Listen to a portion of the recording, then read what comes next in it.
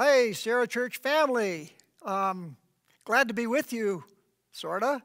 It's kind of strange not seeing your smiling faces out here in front of me, but it really is a blessing that we can at least connect this way and stay in touch with one another and continue sharing God's Word with one another. Before we get into John chapter 4, we're going to be looking at today, I want to just remind you that you can get the audio, video, the notes, the slides, all of it online for the message and the music. All you have to do is go on to our website and follow the directions there. It's really easy to find. There's also an option for online giving, which our missionaries and our creditors would appreciate your continued support in that. So thank you very much for doing that. Before we get in, let's pray. Lord, thank you for this medium that we can still share your word with one another.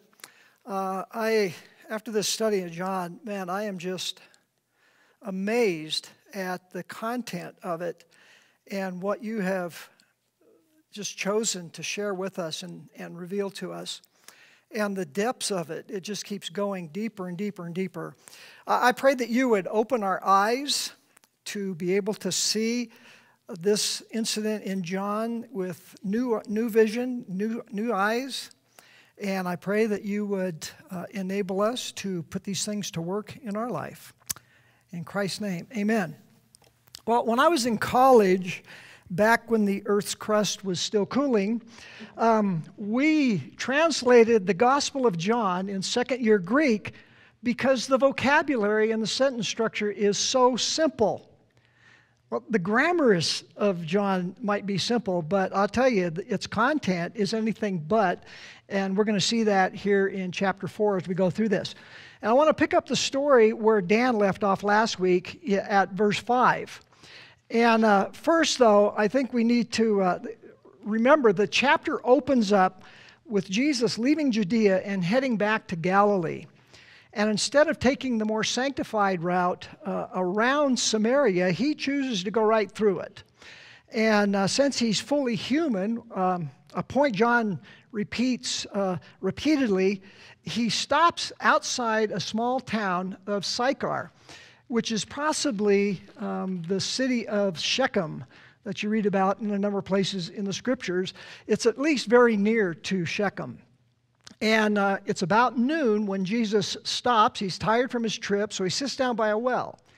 And a woman from the town, the nearby town, comes up to him to draw water, and he begins a conversation with her. Now, this is really important. As you read John, pay very close attention to the many allusions to the Old Testament that John subtly weaves into the narrative. It's really amazing how he does that. And then also look for reoccurring themes like water, thirst, bread, light, mountains, trees, life, darkness. There's a whole host of them. And they're all significant. And that's my point, really. None of these things are random or coincidental. John is deliberately weaving all of these things together to prove that Jesus is the Messiah who was promised throughout the Old Testament. And the way he does it, it's so subtle, it requires us to slow down and contemplate what we're reading. Otherwise, we'll just rush through it in our hurry to fulfill our quota of Bible reading, and we'll miss most of the richness of what he's saying. Elihu Lazorkin Eisenberg, in his commentary on John, made this very pertinent observation. He said, interpreting the Bible is a difficult task. We bring our past, our preconceived notions, our already formed theology, our cultural blind spots, our social standings, our gender, our political views, and many other influences to our interpretation of the Bible. And we'll see that here in this story. In short, he says, all that we are in some way determines how we interpret everything. This does not imply that the meaning of the text is dependent on its reader. The meaning remains constant. But how a reader or listener understands the text can differ greatly from person to person. So the meaning of a text, any text at all for that matter, only means what it originally meant to the writer. That does not change over time, cultures, whatever. What does change, though, and makes understanding the Bible difficult, is the lens through which we read and interpret it. So Dr. Eli, as I'll call him from here on out because I can't pronounce his name, has written one of the most fascinating commentaries on the Gospel of John that I've ever read. And because of the Jewish lens through which he reads Scripture, he gives a different, but I think a compelling explanation of John. One that to me makes more sense than any of the preconceived ideas that I have held in the past. And his will be the lens that colors my understanding of John chapter 4. So a little refresher background between the Jews and Samaritans. It's important to remember that the Samaritans were also the Jews. They were both people groups. The Jews, the Judean Jews, and the Samaritans were both Israelites. The Samaritans called themselves the sons of Israel, the keepers. That is, they were the keepers of the faith. And according to Dr. Eli, Samaritan literally means keepers of the law, not people who lived in Samaria. The Judean Israelites rejected them because of the division that grew between the northern tribes of Israel and the lower tribes, Judah. And because the Samaritans were thought to have intermarried with Gentiles during the Assyrian captivity. And this led to centuries of deep animosity between those two groups. The Judean Israelites and the Samaritan Israelites did not go together like peas and carrots. Their relationship can be really compared to the hostility between the Sunni and the Shia Muslims today. They're both Muslims, but the two totally are opposed to one another. The Samaritan Israelites rejected the temple in Jerusalem on Mount Zion, and they built their own temple on Mount Gerizim, which Jesus and the Samaritan women could probably see from the well while they're having this conversation. Mount Gerizim was across a small valley from Mount Ebal. And upon entering the promised land, Joshua divided the people. Half of them went up to Mount Gerizim and pronounced blessings on people who obeyed God and stayed faithful to him. The other half went up on Mount Ebal and pronounced curses on anyone who disobeyed. You can read about that in Deuteronomy chapter 11. They did, however, agree on two things. One, there's only one God, and there was only one book. However, the Samaritans recognized only the Torah, the books of Moses, and they rejected the entirety of the rest of the Old Testament. So in order to get the context of this encounter between the woman and Jesus, we have to revisit some of the verses that Dan addressed last week. So in verses 5 and 6, we're told that he, Jesus, came to a town in Samaria called Sychar, near the plot of ground that Jacob had given his son Joseph. Jacob's well was there, and Jesus, tired as he was from his journey, sat down by the well. It was about noon. Now, here's another instance where John subtly weaves the Old Testament into the text. We most often miss it and miss its significance, but they didn't. It's not known for certain if Sychar is actually the ancient town of Shechem, but even if it's not, it's very near that vicinity and near the foot of Mount Gerizim. Shechem, remember, was where Joshua assembled the tribes of Israel and challenged them to abandon their idols and follow God faithfully. And after making a covenant with them, he buried Joseph's bones there. Remember, Joseph died in Egypt, and he made them promise, when you leave this place, I want you to take my bones back to Israel and bury me there. That's in Joshua 24. Dr. Eli has an interesting view on why she was drawing water at noon, but we don't have time to dig into that. Dan went into that last week. So I want to start at verse 10 in our reading so we get a fuller picture of this encounter and then share some of Dr. Eli's understanding of the context. Starting at verse 10, it says, Jesus answered her, "If you knew the gift of God and who it is that asked you for a drink, you would have asked him, and he would have given you living water." "Sir," said the woman, "you have nothing to draw with, and the well is deep. Where can you get this living water? Are you greater than our father Jacob, who gave us the well and drank from it himself, as did also his sons and his livestock?" Jesus answered, "Everyone who drinks this water will be thirsty again. But whoever drinks the water I give him will never thirst. Indeed, the water that I give them will become in them a spring of living water welling up to eternal life." The woman said to him, "Sir, give me this water so I won't get thirsty and have to come here to draw water." He told her, "Go, call your husband and come back." "I have no husband," she replied. Jesus said to her, "You're right when you say you have no husband. The fact is, you've had 5 husbands, and the man you now have is not your husband. What you've just said is quite true." "Sir," the woman said, "I can see that you're a prophet. Our ancestors worshipped on this mountain, but you Jews claim that the place where we must worship is in Jerusalem." My understanding of this encounter has really followed the conventional line of thinking. Jesus initiates a spiritual conversation with an unnamed Samaritan woman who does her best to deflect his arguments away from her sinful life.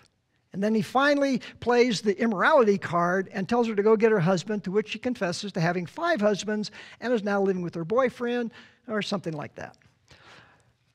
But Dr. Eli has a really different interpretation that to me makes more sense of the textual and historical context. He writes, "Because popular interpretation presupposes that the woman was immoral, it sees the entire conversation in light of that negative viewpoint.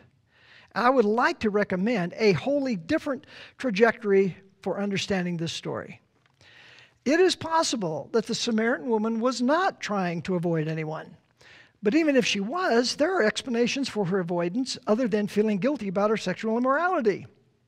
For example, people don't want to see anyone when they're depressed. Depression was present in Jesus' time just as it is today. Maybe she was maintaining bodily distancing from one another like we're doing now. Instead of assuming, he says, that the Samaritan woman changed husbands like gloves, there are other possible explanations. She most certainly, though, did not dump her 5 husbands. She would not have been allowed to initiate a divorce. The Torah only allowed the husband to initiate divorce. It's more likely that her previous husbands abandoned her for whatever reason, not the other way around. So the popular view is that she is morally culpable, but that rather than that she is a victim of abuse, and I think that might be closer to the truth. Either view has weaknesses, but I think the latter view makes more sense in light of the following context. So Jesus said that she was living with a man who was not her husband, and so we assume that she's living with her boyfriend. But that's not stated in the text. As a lone woman in that culture, she would have been in economic deep kimchi for sure. It's possible that she needed help, and maybe she lived with a distant relative or in some other undesirable arrangement in order just to survive. Dr. Eli makes the following suggestion. Jesus wasn't nailing her to the cross of justice, but instead letting her know that he knew everything about the pain she endured. This is certainly more in keeping with the Jesus we know from other instances in his life. If I'm correct, he says, my suggestion that this woman was not a fallen woman, then perhaps we can connect her amazingly successful testimony to the village with John's unexpected but extremely important reference to the bones of Joseph. Now, it's important to really get the picture. This conversation is happening near Joseph's burial place. John's first century readers would have instantly connected this with Joseph's story. Remember, some of the suffering that he experienced was self-inflicted, but not all of it. Some of this woman's predicament could also have been self-inflicted. But regardless of the cause, the suffering that Joseph experienced turned into the very thing that God used to save Israel and many others from starvation.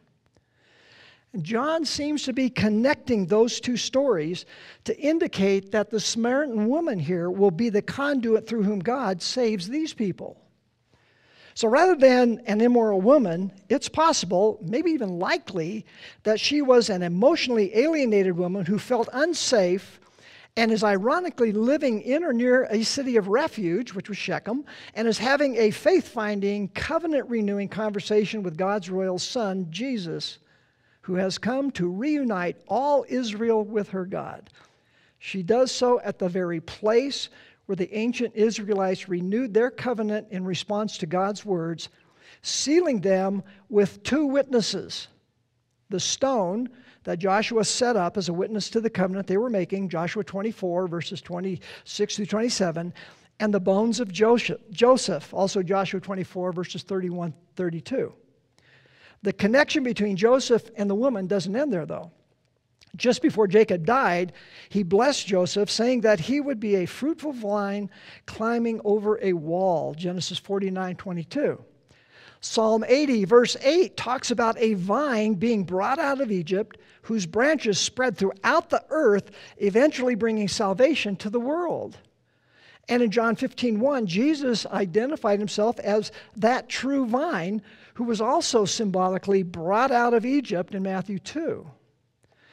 So in his conversation with the Samaritan woman, Jesus, the promised vine, was in effect climbing over the wall of hostility between the Judean and the Samaritan Israelites in order to unite these two parts of his kingdom through his very person, his teaching, and his deeds. And Dr. Eli says, in deeply symbolic fashion, this conversation takes place at the very well that was built by Jacob, to whom the promise was given. So then Jesus asks for a drink, to which she responds, "How can you give me a drink? You don't even have a bucket." To her, Jesus was just one of those heretical Judean Jews. So he says to her in verse 10, "If you knew the gift of God and who it is that asks you for a drink, you would have asked him, and he would have given you water."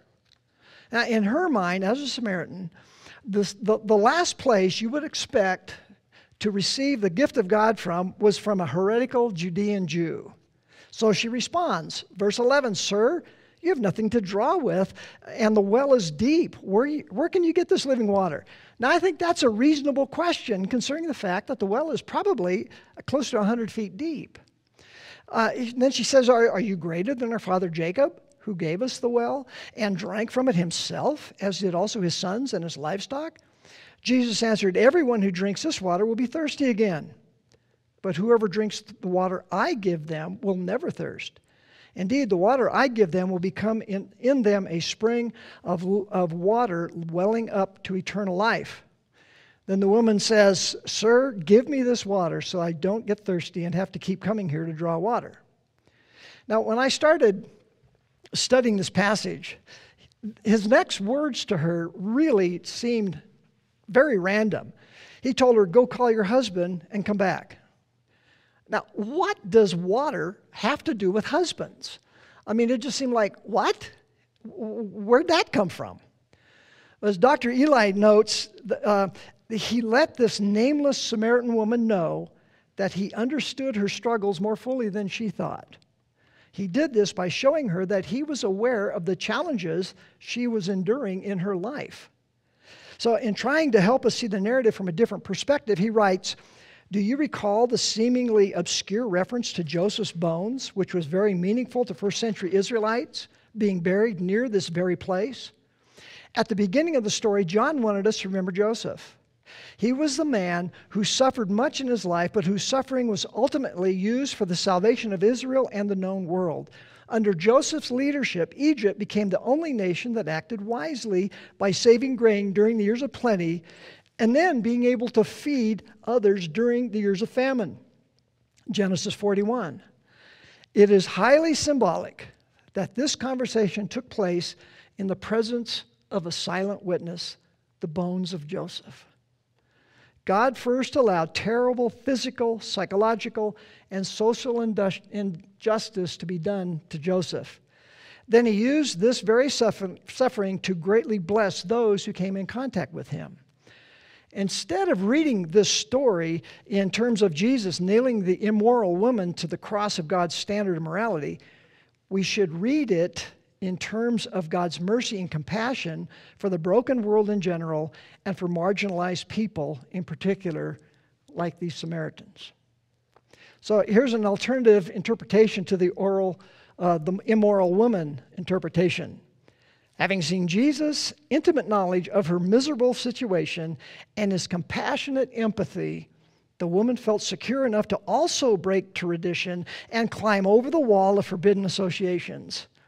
She makes a statement that invites Jesus' commentary on the subject of the theological difference between the Judeans and the Samaritans. She says, "Sir, I can see that you're a prophet. Our ancestors worshipped on this mountain, but you Jews claim the place we must worship is in Jerusalem." That's verses 19 and 20. Ancient Near East religions emphasize holy sites and often revered holy mountains. When invaders would defeat an enemy, they typically destroyed the enemy's holy sites, their high places. You read about them all throughout the Old Testament, and they replaced them with their own shrines. The conflict between Jews and Samaritans over their respective holy sites was intense. The Samaritans rejected the Jerusalem temple and built their own on Mount Gerizim. And to the Jews, Jerusalem was the holiest place in the world and the only place where true worship could be conducted. One rabbi taught that those who died in Israel would be raised first, and then the righteous who died outside Israel would have to roll underground and return to Israel before being resurrected. Wow. The woman is putting aside her animosity toward this Judean Jew. That's her view of him. And she's making a statement that reflects her understanding of how to connect with God. I don't think she expected a Judean Jew to say what he says next. He says, "Woman, believe me, a time is coming when you will worship the Father neither in this mountain nor in Jerusalem. You Samaritans worship what you do not know. We worship what we do know, for salvation is from the Jews. Yet a time is coming, and now has come, when true worshipers will worship the Father in spirit and truth, for they are the kind of worshipers the Father seeks. God is spirit, and his worshipers must worship in spirit and truth." Verses 21 through 24. She must have been stunned by this statement. Jesus challenges the main point of the Judean-Samaritan divide, Mount Gerizim versus Mount Zion. And he's saying that the time has come for another type of worship altogether, or another place of worship altogether, if you will. And in these verses here, there are four N's. Or the Greek is N, E-N. And he in this paragraph, and I think they're important. I think what he's saying is God will no longer be worshipped in Mount Gerizim. And she would have expected him to say that, being a Jew from Judea. But then he says, God will no longer be worshipped in Jerusalem either. And he's saying that the choice between Mount Zion and Mount Gerizim, that it's not a choice between those two holy places. She now must look up to another mountain, a third mountain, so to speak, the Mount of Spirit and Truth. Jesus, right here, is redefining the location of worship. God is now to be worshiped in the place where he is present. And it's not in Mount Gerizim, and it's not in Mount Zion. It's in him who is the truth incarnate. Jesus is the new focus of worship. Just as earlier he was portrayed as the true place of worship, the new tabernacle in John 1:14, the new Bethel, or the new house of God, John 1:51, and the new temple in John 2:19 through 22. Now, this woman really seems to be well-versed in the Torah, and Jesus appeals to a passage that both the Jews and Samaritans agreed upon. It's the passage where Jacob blesses his sons. It's in Genesis 49, verses 8 through 10. And there we read, "Judah, your brothers," this is Jacob speaking, "Judah, your brothers will praise you. Your hand will be on the neck of your enemies. Your father's sons will bow down to you. The scepter will not depart from Judah, nor the ruler's staff from between his feet, until he to whom it belongs shall come, and the obedience of the nations shall be his. No one at that time thought of salvation like we do, Western, individualistically. To them, salvation involved the domination of their enemies and security. And this was a prophetic blessing about the Messiah who was coming to rule the nations. Both the Jews and the Samaritans were waiting for him. Jesus was saying that the center of worship would be moved from a physical realm, Jerusalem, or Mount Gerizim, depending on their view, to the heavenly spiritual realm, namely himself. You remember back in Genesis 18:12, Jacob's dream. He saw angels ascending and descending on the Holy Land where he was sleeping. But Jesus reinterpreted that dream to say that very soon the angels would be ascending and descending not on Bethel, which the Samaritans identified as Mount Gerizim, but upon the ultimate Bethel, the ultimate house of God, Jesus himself. Now, the Samaritans rejected everything except the Torah. So the woman wouldn't have the prophets or any of the other writings to provide her with a description of the Messiah. But in Deuteronomy 18, verses 18 and 19, which she did have, and she would have been familiar with that, it says, I will raise up for them a prophet like you, like Moses, from among their fellow Israelites, and I will put my words in his mouth. He will tell them everything that I command him. I myself will call account to anyone who does not listen to my words that the prophet speaks in my name. You can hear her expectation in her next words. The woman said, I know that Messiah, called Christ, is coming. When he comes, he will explain everything to us. Then Jesus declared, I, the one speaking to you, am he. Now, her response makes perfect sense to me now. She leaves her water jar and runs back into town. In verse 29, she says to the people in town, come and see a man who told me everything that I ever did. Could this be the Messiah? She's saying, could this be the fulfillment of Deuteronomy 18? So verse 30, they came out of town and made their way toward him. Verse 39, many of the Samaritans from that town believed in him because of the woman's testimony. He told me everything I ever did. Now, again, the usual take on her declaration, he told me everything I ever did, is he told me every sin I ever committed, every sin I ever committed. You know, it's possible that this is just a simple statement that Jesus is making that he knew about her entire life. The phrase could be translated and understood as, he knows everything about me. I don't think she ran back to town to proclaim, this stranger told me about every sin I ever committed. I think if she had told them that, they would have run in the opposite direction. He'll expose us too. Jesus is doing what she expected the Messiah to do. He is explaining everything to her. And it's evidence for her that he might really be the Messiah. Now, there's a very interesting paradox in this story. The Samaritans accept the word, the testimony of this woman. The Galilean official takes Jesus at his word, it says later in the chapter. The Samaritans of the town believe Jesus' words after they convince him to stay with them for 2 days, and he teaches them. But his own people, his fellow Judeans, they see his signs and they reject him.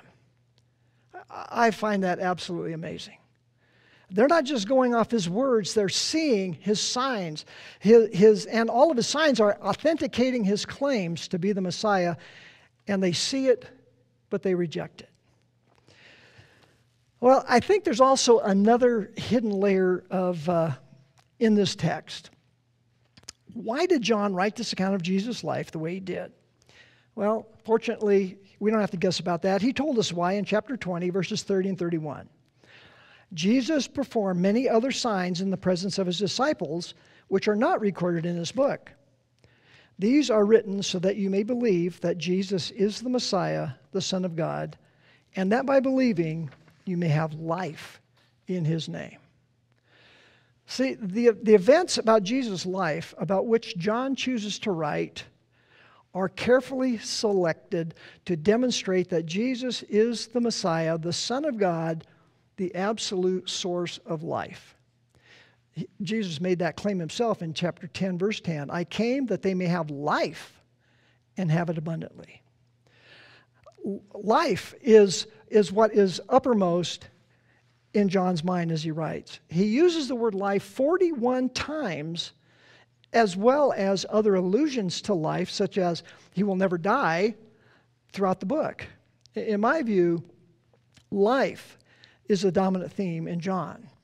So as you read the Gospel of John, it's important to stay focused on his purpose. He told you why he wrote it. He told you why he selected the information, the events that he selected. Every event he records, every sign he chooses to document, is intended to point us to Jesus as the source of life. And as we've just seen, John masterfully weaves the Old Testament into a tapestry that reveals Jesus to us. The opening line of his gospel, remember, in the beginning was the Word, and the Word was with God, and the Word was God. That opening is not random. He deliberately echoes the opening words of the Bible. In the beginning, God created the heavens and the earth. And he's subtly claiming that what we're reading is just as important as the story of creation. In fact, it's the fulfillment of the story of creation. So I think the main focus of this narrative is, where do we go to find life? Not just physical life that Jesus, but the life that Jesus called abundant life. Life that doesn't leave you thirsty shortly after you get a drink. Life that doesn't leave you hungry shortly after eating. Now, stick with me here, because it's going to seem like I zig off the rails here. My mind takes me back to Genesis. Remember, after God created the earth and filled it with everything mankind needs to live, he set them over it to care for it as his steward. They enjoyed an abundant life in the garden. In Genesis 2:9, we read, the Lord God made all kinds of trees grow out of the ground, trees that were pleasing to the eye and good for food. In the middle of the garden were the tree of life and the tree of the knowledge of good and evil. So they are invited to eat freely of the trees. Eating from the tree of life makes God's own life available to them. But there was one restriction. Do not eat fruit from the tree of the knowledge of good and evil, because it'll kill you. So here's the issue. Eating from the tree of the knowledge of good and evil represents taking authority to do what's right in your own eyes. It's essentially defining good and bad for ourselves. The serpent's temptation here is really interesting. The fruit of the tree was good and pleasing to the eye. Well, the same thing is said about all the other trees in the garden. We're told it was desirable for gaining wisdom. God instructed them. How much more wisdom do they need? And then he says, you'll be like God. They already were. They were created in the image and likeness of God. God had already provided all of those things for them freely. What's the problem? They're stepping away from the real tree of life and taking life on their own terms. They want the life the tree of life provides, but they want it on their own terms, not God's. Both trees were beautiful and desirable, but one of them was a false tree of life. And we see false trees of life throughout John. Physical water. Well, it'll quench your thirst for a while, but it's only temporary. Physical bread. It'll satisfy your hunger, but just for a short time. 6 men and the Samaritan woman's wife. Considering the culture she was in, it would have made perfect sense to attach herself to a man for security and income. Jesus is really asking her, how are those men quenching your thirst for life? Mount Gerizim, we're going to worship God on our terms. We reject that other thing. He conforms to us. We do not conform to him. Jesus claims to be the tree of life. And that's the point of the vine and branches discourse back in John chapter 15. He invited people to eat freely from him, to trust him, and be transformed by his life. He also exposed how corrupt people are, how much we love false trees of life. So he presents Israel with a new choice between life and death. But this time, not only do they choose death, the false tree of life, they also choose to attack the one who sustains all life. So Jesus is led up to the top of another hill where he dies upon another tree. The cross is the sad and violent result of people's desire to do what is good in our own eyes. Now, why would Adam and Eve trade the tree of life for the false tree of life? More importantly, why do we trade the tree of life for false trees of life? I think one of the reasons is that we place a higher value on the physical realm than the eternal, because really that's all we know. Look at the reaction to Jesus when he raised Lazarus from the dead. In John 11, verses 45 through 48, it says, "Therefore many of the Jews who had come to visit Mary and had seen, again, what Jesus did, believed him. But some of them, they're all seeing Jesus raise Lazarus from the dead. He'd been in the tomb for 4 days, which was very important because by then corruption would set in and it wasn't possible to be resuscitated. They both see that. Some of them believe, but some of them, it says, went to the Pharisees and threw Jesus under the bus. They told them what Jesus had done. Then the chief priests and the Pharisees called a meeting of the Sanhedrin. "What are we accomplishing?" they asked. "Here's this man performing many signs. If we let him go on like this, everybody will believe in him. And then the Romans will come and take away both our temple and our nation."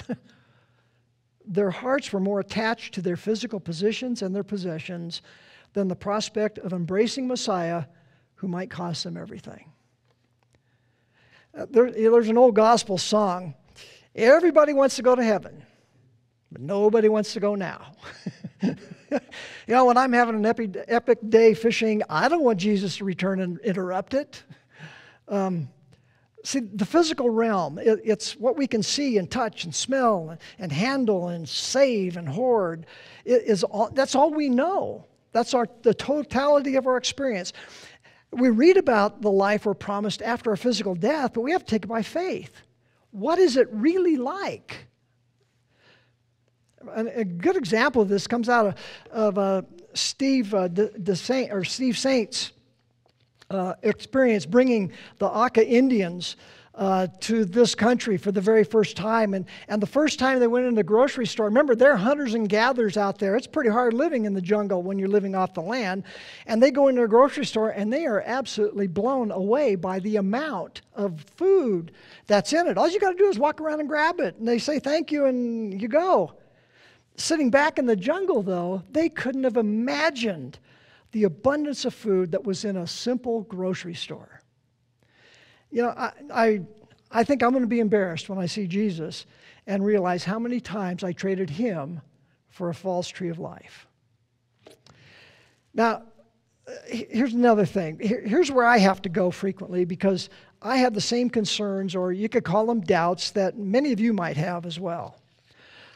I believe life with Jesus will be awesome, but I don't know it experientially. I have to take it by faith.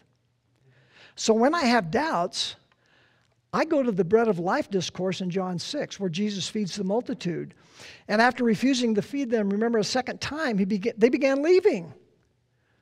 And instead of offering them more bread, he offered them himself and eternal life. But they wanted more bread. Then he asked his disciples, "Are you leaving too?" And Simon Peter said to him, "Lord, to whom shall we go? You have the words of eternal life. We have come to believe and to know that you are the Holy One of God." Jesus, there's no plan B. I have no place else to go but you. You are the source and sustainer of life. Nothing else is. When stuff happens that threatens the things we depend on for our lives, like this coronavirus, it can really shake us to the core. And like the woman in the story, left husbandless, she can't see how she's going to live. So in desperation, she grabs at anything that offers hope, even a false tree of life. Jesus offers her living water, but he's an unlikely source of life. He doesn't even have a bucket. When you start feeling like that, I can only tell you to embrace Peter's response. Where else can we go? You, Jesus, have the words of life. Embrace those words and hang on to that truth for dear life. It looked hopeless to Mary and Martha when their brother Lazarus died. Well, Jesus told them, I am the resurrection and the life. The one who believes in me will live, even though they die. And whoever lives by believing in me will never die. Do you believe this? There you have it. Will you trust that Jesus will supply you with life, no matter what everything else around you looks like? Will you depend on Him, the tree of life? Or will you put your confidence in a false tree of life because it looks like it'll give you what you want? Let's pray. The Lord bless you and keep you. The Lord make His face shine upon you and be gracious to you.